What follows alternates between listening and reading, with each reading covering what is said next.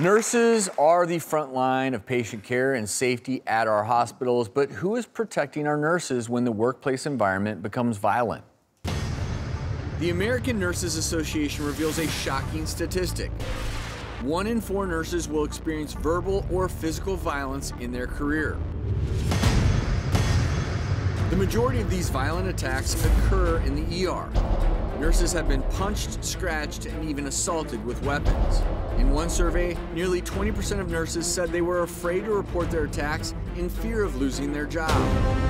Since the start of the #MeToo movement, a growing number of nurses are starting to speak out about this very disturbing epidemic.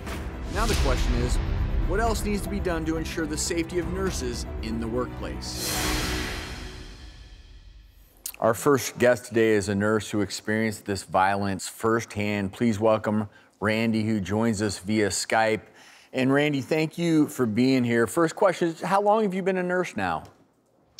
I've been a nurse for about 9.5 years. Always known I wanted to be a nurse from the time I was a little kid. I knew my calling was to be a caretaker. And the 9.5 years that I've been a nurse, I've been in emergency medicine.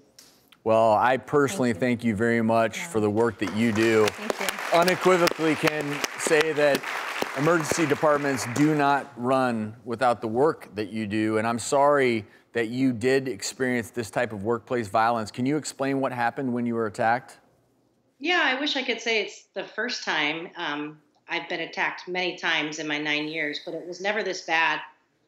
It was a typical day. Show up to work at 6 a.m., 6:30 in the morning. I walk into a patient's room. She needed medical clearance in order to go on to the psychiatric facility.